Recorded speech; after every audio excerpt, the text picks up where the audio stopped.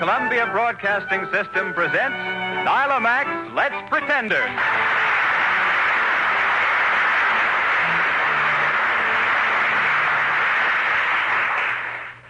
Fairy tales are calling. Enchanted voices are ready to carry you far out beyond the land of reality. So come on, young and old, drop the cares of the day for a little while and join us in that ageless game of Let's Pretend. Youngsters, come on in. Why, thank you, Mr. Conover. And just what do we do today, Gwen? Well, we have sort of a triple mission today. Explain yourself, Miss Secretary. Well, first we want to acknowledge a letter from Garden City, Michigan, and salute a brave little girl who's sick in bed right now. And that salute goes to all the other listeners of Let's Pretend who are shut-ins at the present. We're glad to know our program brings happiness to you. And thank you for telling us. That's the first mission. What's the second? Well, the second is another letter, this one in turn, asking for a special story, which is Gigi and the Magic Ring. That's a good story, so why not? Well, the story is settled. What's the third mission? Oh, well, this one kills me. Listen to the postscript of this letter. A long time ago, while I was listening to you, there was a funny sound, and somebody said that was Nila Mack hitting the ceiling. I laughed and laughed because I thought it was so funny. Do you think she'd do it again for me? What do we do now? Well, Pat, we walk right up to the mic and ask her. Who'll do it? I said the sparrow was my bow and arrow. Well. Oh, Miss Mack, would you mind hitting the ceiling? Well, thank you very much, Miss Mack.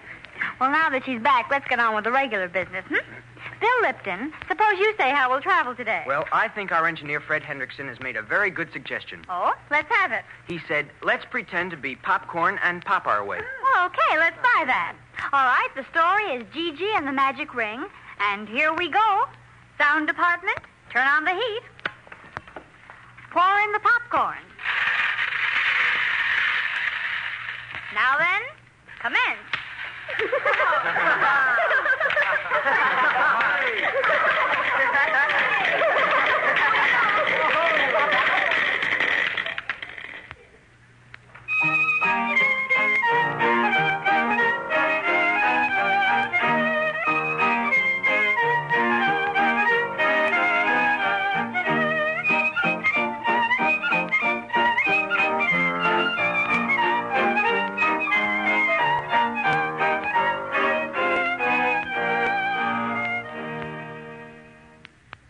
Gigi, why must you go out into the world? Why not, little mother?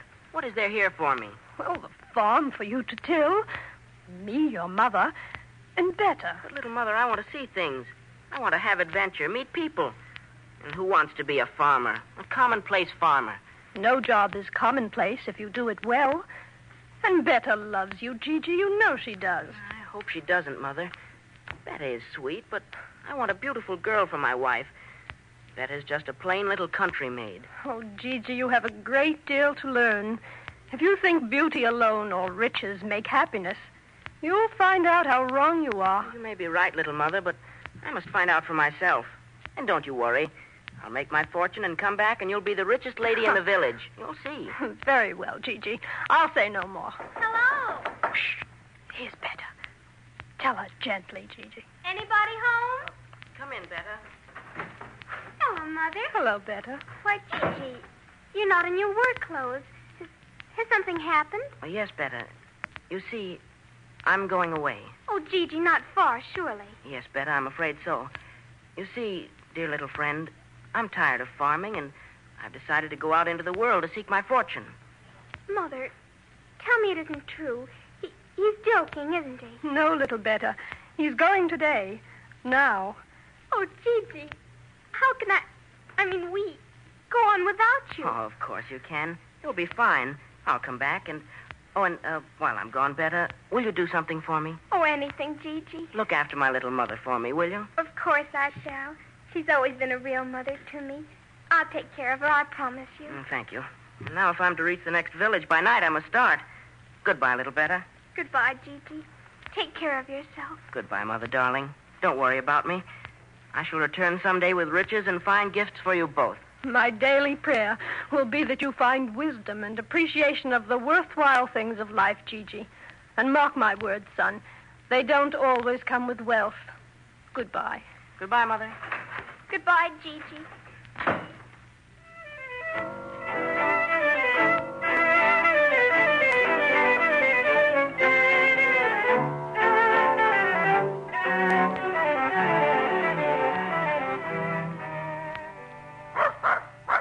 Be quiet, you two noisy people. Why don't you help me carry this jar of oil? Help me a lot more than your barking. Confound you, tabby cat. Get from under my feet. Do you want me to trip and spill all the oil? Hello there, old lady. Quiet, Taglong. Good morning, young fella. Say, old lady, that oil jar is too big for you to carry. Let me help you. Oh, thank you, stranger. You are kind to an old woman. No, not at all. I happen to have a mother a long way from here. I wouldn't like to think of her having to carry such a heavy load. Now, which way do we go? I live right here, sir. It's just another step. Oh, too bad I didn't come along sooner. We'll go in this way. Come in, please. Just put it here by the stove. Very well. Get out of the way, Tabby. Quiet, Taglong. There you are. Where are you bound for, youngster? And what's your name? My name is Gigi, and I'm out to seek my fortune, old lady, to see the world. I see. Well, may good luck go with you. It's a place of wonders, to be sure, but it can be very lonely, too. Have you no companions? No, that is, not in this country. Well, then, what do you say to taking my dog, Tabby Cat, along with you? They're pretty good company and useful, too, mayhap. Would you like them? Oh, that's kind of you, and why not? But don't you mind giving them up? I like you, youngster. You went out of your way to do a good turn for me. I'm happy to be able to do one for you. And here's something else for you. A ring, little lady? Well, thank you very much, but I don't need that. You will need this one, Gigi, because, you see, it's a magic ring. Magic? In what way? Put it on your finger. Never take it off day or night. And when you want something, simply turn the ring on your finger. Make your wish, and it will come true. Oh, little lady, this is indeed a gift. Oh, but should I take it? You might need it yourself. Not I. Take it. You've been kind to me. I want you to have it. Remember, wear it day and night, and whatever you wish shall be granted. Oh, 1,000 thanks. And now I think I'd better be moving. Come on, tag along. And you too, Tabby Cat. Who knows what we shall discover out in the great big world? Who indeed but you, Gigi? You will find plenty, I warn. I'm ready for it. You'll certainly be company at any rate. Well, thank you again, old lady. And health and good fortune to you. And to you, Gigi. You'll need it, my friend.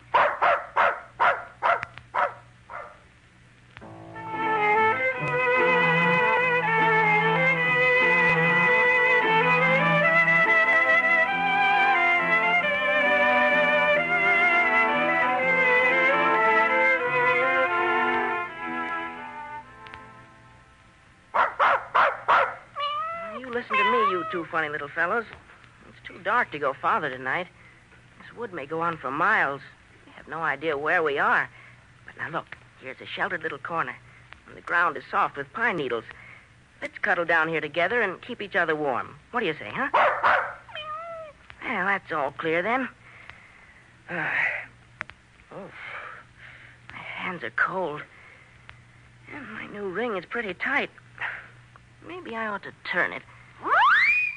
Well, at last, Master. I thought you'd never turn it. What in the world has happened, Tagalong? As soon as you turn the magic ring, both of us can speak with you, Master. We were powerless until you turned it. Why didn't you think of it before? Upon my soul, this is indeed a magic ring. I'd completely forgotten about it. What great good luck. I didn't realize how lonely I was. It's mighty nice to have someone to talk to. Oh, please, Master. I'm very hungry. Yes, and I. May we have something to eat? Now, after all, Tagalong, where can I get it? I'm starved myself, but we can't eat pine needles. Make your wish and turn the ring on your finger, Master. Oh, how stupid of me. Thank you, Tabby Cat. Hey, here we go. Food, food, and more food. With cream for Tabby Cat and a big juicy bone for Tagalong. Hi, hi. Oh, thank you. That smells good. It looks good, too. Oh, what a lucky day for me. Come along, my little friends. Here is food fit for the gods. Eat your fill, and then off to Slumberland we go. And tomorrow... who knows what tomorrow and the magic ring will bring.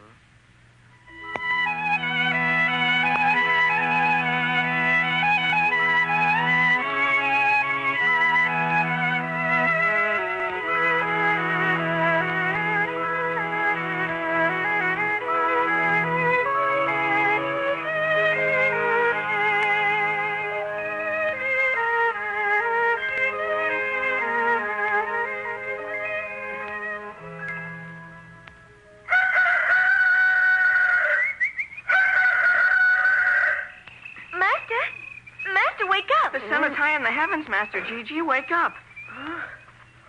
What? So it is. Oh, how I slept.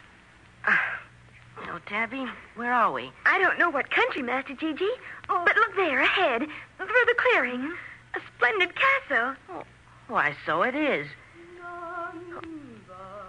And listen, I hear a voice. Where does it come from? My eyes are sharper at night. I can't see. Oh, I can. It's a girl.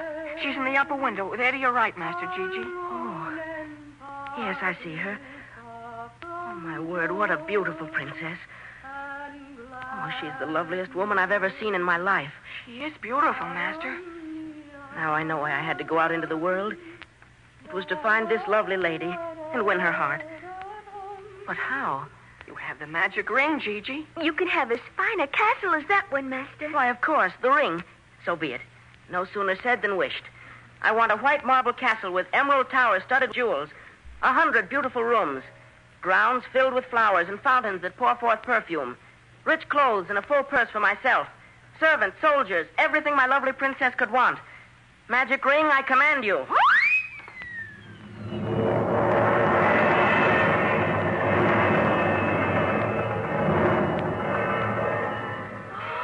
Oh, Master, look. Your castle. Oh, it's beautiful. It is indeed. And now come along, little friends. In we go to our new home. And there we shall await a call from our neighbors across the way. Hello, servants of Gigi's castle. Attend me. This way, Prince Gigi. Your servants await your pleasure, Prince Gigi. Welcome, Prince Gigi. My adventure begins. Princess of my heart, come to me soon.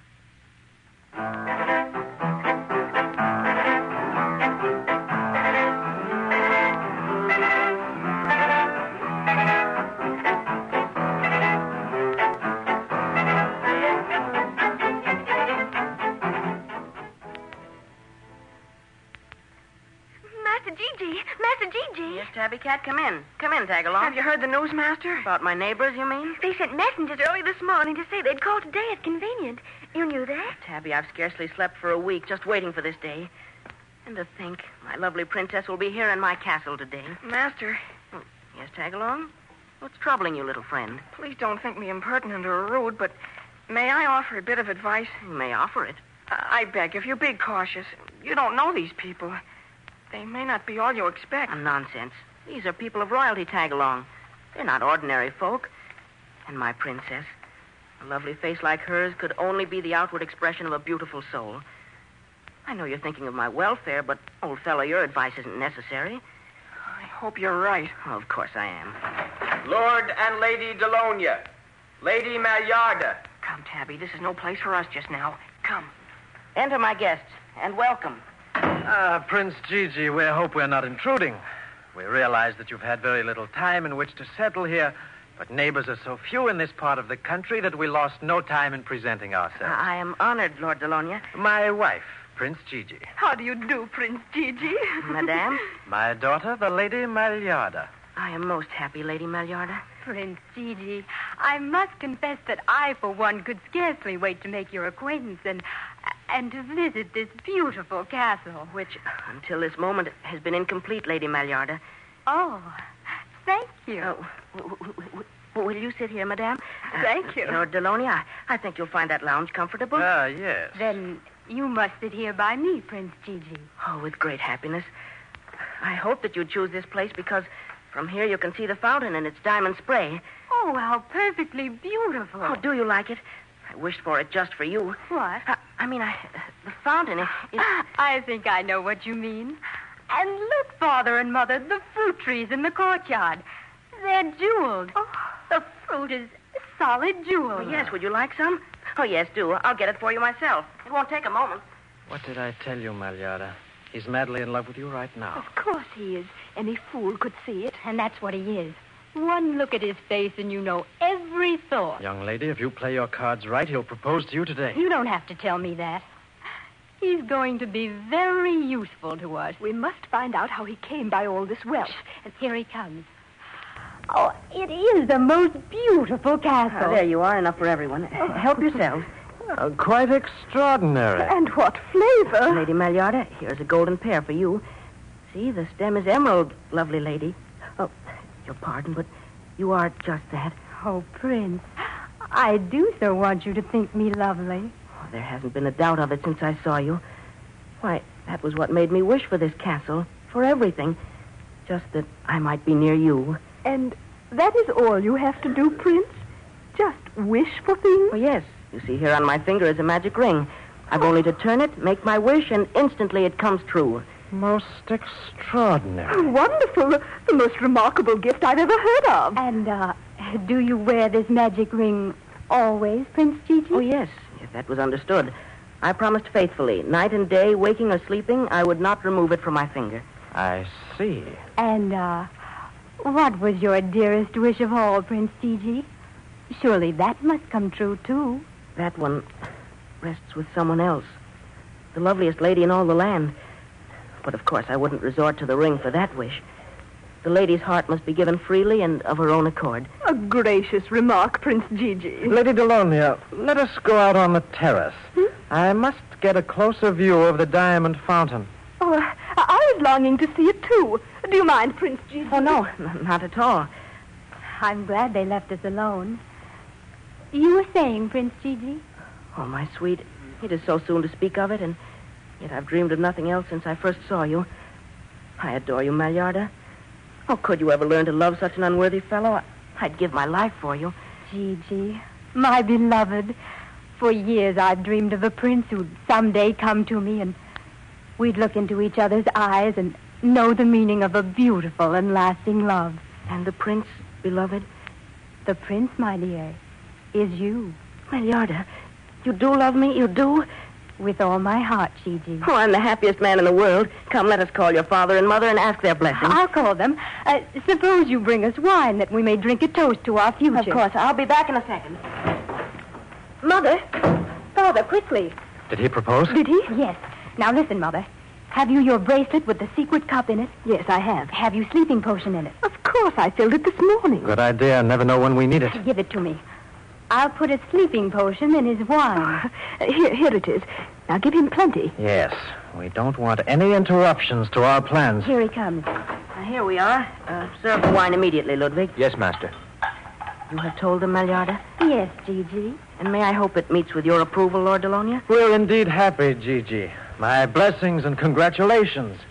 You've won a rare gift, even though she is my own daughter. But how can I give up my little girl so soon? But you don't need to. We shall be right here. Your wine, my lady. Oh, Gigi, it's silly, I know, but I want to taste the wine from your cup before I do my own. Then it will indeed be the sweetest wine I've ever drunk. Your wine is as rare as the fruit, Prince Gigi. I am indeed fortunate. Here you are, dearest. To the loveliest woman in all the world. My goodness, it all happened so suddenly, I'm practically dizzy from the news. Yes, I share your feeling, my dear. Speaking of being dizzy, something seems to... Do any of you... Imagine then how I feel, Mother, to meet my prince, to fall in love, to be betrothed all in one short hour. Prince Gigi seems to know what he wants, and gets it. I don't understand what has happened to me. I can hardly believe my ears when you say you love... The idiot. That stupid lout thinking he could ever make me happy. The sleeping potion works quickly, my dear. Better work fast, Malyarda. Someone may come in. You're right. I'll get the ring from his finger. We'll put him on his couch. Hurry now, Malyarda. Oh, it fits tight. Wait a minute. There. Now, what's the next thing to do? Well, let's see if he told the truth. We'll make a wish. And I should think the best one would be to get him out of the way. Better get rid of everything at one time. You're right. We don't want to meet him again, ever. Of course we don't. Hurry out of the castle, Mother. Get on the terrace. What are you going to do? Come on, I'll show you. Let's get out of the castle first. Close the outside door. All right. Now then, I wish this castle and everything in it to be removed to the highest peak of Snow-Capped Mountain.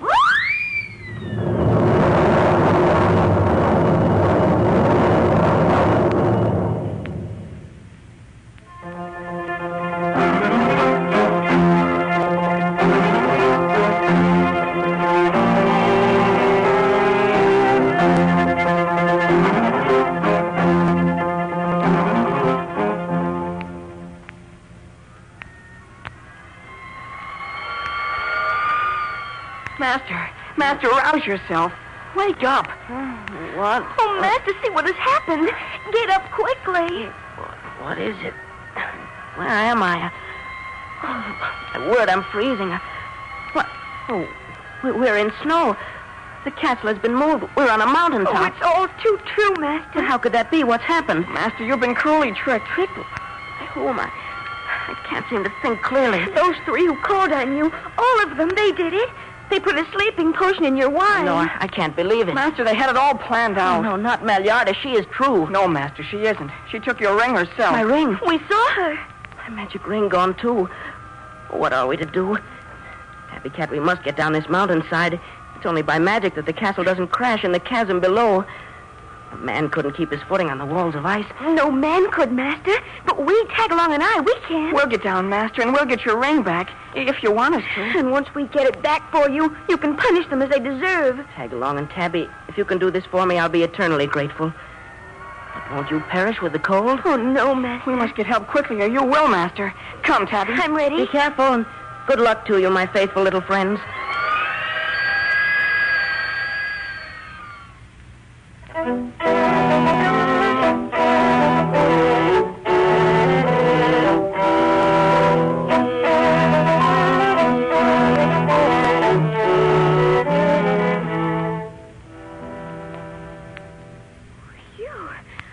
That was a tight squeeze to get through that door. Can you make it, Tagalong? Just by a whisker. Oh, well, this is the girls' suite. Well, it must be. We've searched the whole castle. I'm sure it's the girls' room, all right, but what are we to do now? The door's locked. That's true. But now that we've gone this far, I don't intend to let that stop us. Isn't there the tiniest opening that you could squeeze through? Oh, no. I've looked everywhere. Listen. Listen, nothing. I smell it. It's a mouse. Well, what are you going to do? Be quiet. Let me go. Please, Miss Tabby Cat. Let me go. Not I, my little mouse. You're just what I want for my supper. Oh, no. Let me go. Tabby, an idea. Let the mouse go on one condition. He can gnaw a hole under the door of Malyarda's room. Go in and get the ring for us. If he does that, we'll let him go. Right you are. Do you hear that, little mouse? I heard. I can crawl under the door without even knowing if you let me go. Will you do as we say? And get the ring and bring it back? I promise. On your honor? When a mouse of my family makes a promise, he keeps it. Well, all right then. But no tricks. Hurry up. I'm off. That was lucky. Hope he doesn't think very fast. Why? Because if he does, he'll realize that we can't get to him now, and he can do what he wants to. Golly, I never thought of that. Hello. You got back in a hurry. Where's the ring? I can't find it. Look on her hand, stupid. Oh, I did. It isn't there. I know. She's probably hidden it in her mouth. Now listen. Sneak back in, tiptoe across her face, and let your tail tickle her nose. She'll sneeze, the ring will drop out, and there you are. All right. You know, I sort of like this business. I'm off. Obliging fellow, that mouse. And proud of his ancestry, too. Remind me to look up his family tree, Tagalong. If he gets the ring for us, I wouldn't want to eat any of his relatives. Oh, listen. The mouse is laughing. Do you hear him? Gesundheit, you double-crossing Watsus. Oh, I think I heard the ring fall. You have good ears. Hello there. Where's the ring? There's your ring. Say, that girl really blew me off the bed when she sneezed. Now may I run? Yes, and hurry before I change my mind. Oh, by the way, are you any relation to those three blind mice? Well, I must be, or I wouldn't have run into you. Well, what is your name? Hickory. Hickory? Hickory what? Hickory dickory dock. The mouse that ran up the clock? No. That was my grandfather. He got around a lot, they tell me. Well, see you later. I'm off. Confound that clown. I should catch him again to take him down a peg. No, let him go. He's done us a very valuable favor. Now to get Master Gigi off that freezing mountain. Well, how'd we do it? Put the ring on your finger, turn it, and make a wish. That's how he did it. Fine lot of fingers we have. Great Scott, I never thought of that. Say, I know. Slip it on the end of my tail. That'll work, I'm sure. All right. As the mouse said, we're off. We wish to join Master Gigi, and that he and his castle be back with his mother and better in his homeland from where he started.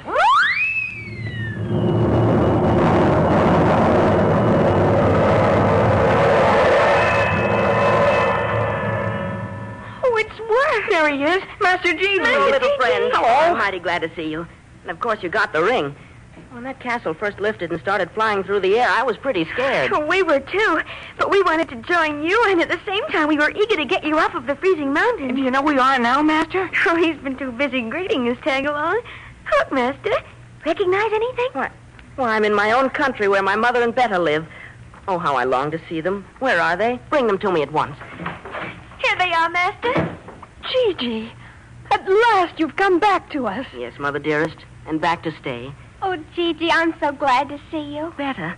Oh, Betta, you're lovely. How pretty you are. And I thought you a plain little country girl.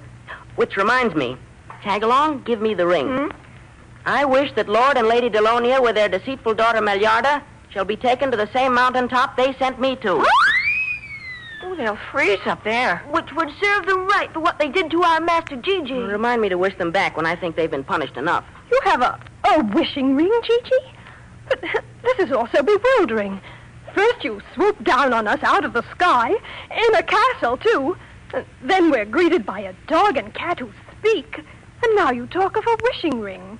What does it all mean? Oh, no wonder you're bewildered, Mother. I'll tell you all about it someday. Just now it's enough to say that these two faithful servants are a part of the magic ring. And they've just saved my life. Then certainly, Gigi, they deserve a handsome reward. Which they shall have. Tagalong and Tabby Cat, what is your dearest wish? Mine is to continue to serve you, Master Gigi. And yours, Tabby? The same, Master. With an occasional dish of catnip. Done. Little Betta, I've traveled far. I've learned much. And I know now that you are the dearest girl in all the world. The truest and the best. Will you trust your future to a man so stupid as to have doubted it for a moment? I love you very much, little lady. I've always loved you, Gigi. I guess I always will. Mother, put the magic ring away. For with you two to love me and to work for, I've no need for it. Tagalong and Tabby, I think I smell some juicy beefsteak that's waiting for you. Well, as our friend Hickory the Mouse would say, we're off.